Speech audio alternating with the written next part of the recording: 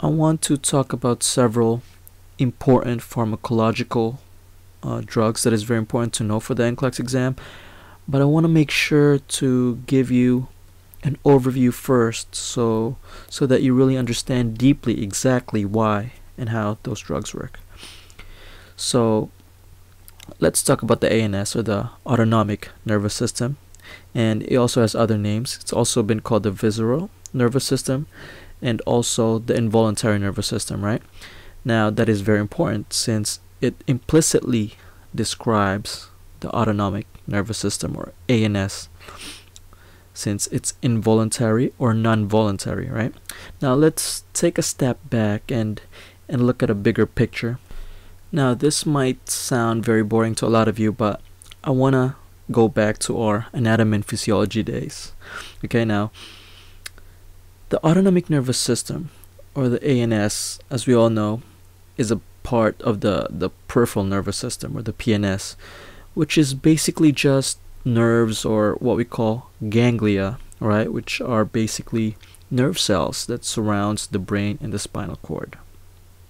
Okay, now the main job of the peripheral nervous system, or the PNS, and if you look at the word peripheral, right, it's similar to periphery, which correlates to location, outside periphery, right, or a boundary. Okay, now the job of the PNS is it basically carries motor and sensory information. That's it. That's all you need to know. And it sends that to the central nervous system, or the CNS, through the sensory and the motor cells. Okay? Now, remember when I mentioned that the PNS carries motor and sensory information to the CNS? The way our body sends those motor information, it is done in two ways. It is done voluntarily as well as involuntarily. When we say voluntarily, it means we have a conscious choice, right? And that voluntary nervous system is what we call the somatic nervous system, and it controls mainly our skeletal muscles. Now, you and I can consciously contract or flex our muscles, right? It's within our voluntary choice. On the opposite side to that is the involuntary system, or what we call the autonomic nervous system, ANS, or the automatic system, as others might call it. Since it functions below our level of consciousness, it does things without us knowing or being conscious about it, right?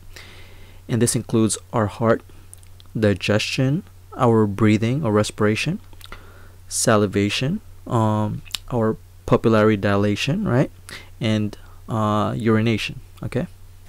And it's pretty much self-explanatory. Now, we can further divide the ANS into two subcategories, and those are the sympathetic and the parasympathetic nervous system.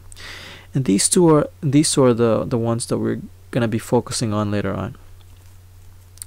Now, the sympathetic nervous system is our fight or flight system. It is how our body reacts to stress and danger, right?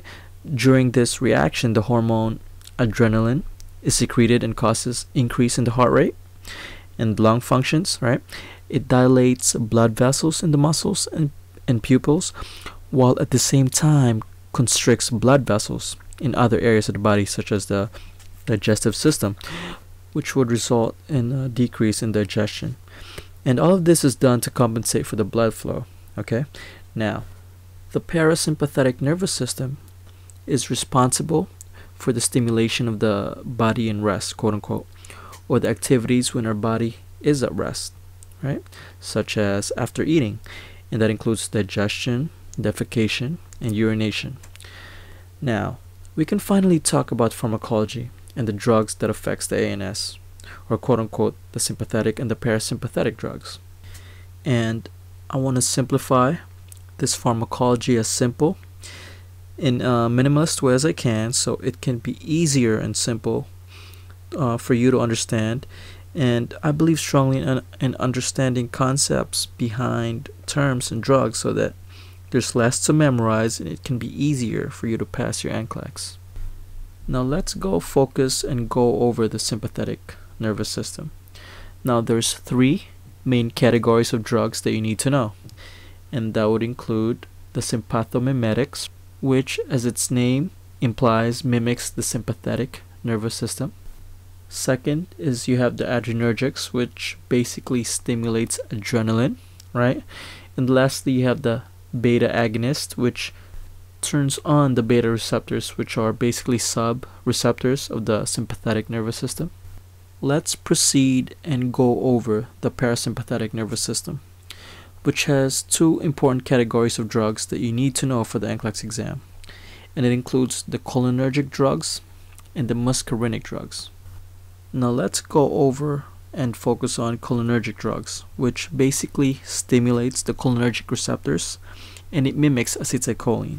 And one of the most common cholinergic drug that you might encounter in your NCLEX exam is pilocarpine or Pilocar, which is used for glaucoma. And how this drug works is that it acts in the muscarinic receptor within the eye, causing the muscle to contract, which eventually causes miosis, which is basically constriction of the pupil. And the side effect of this cholinergic drug, which basically mimics acetylcholine, would include headaches, hypotension, increased salivation, and nausea and vomiting. It is also very important to take note that pilocarpine or Pilocar can also cause some blurred vision on the patient. So, if you have a question in the NCLEX in which it would state that after a nurse administered pilocarpine to a client and the patient start reporting having blurred vision after the eye drops have been instilled, then we at least know that it's normal since we expect that as an adverse reaction to this particular medication. If you want more important notes in regards to this specific topic, please visit allnursingnotes.com. That's ALL nursingnotes.com. And I wish you the best on your NCLEX. Study hard, and God bless and good luck.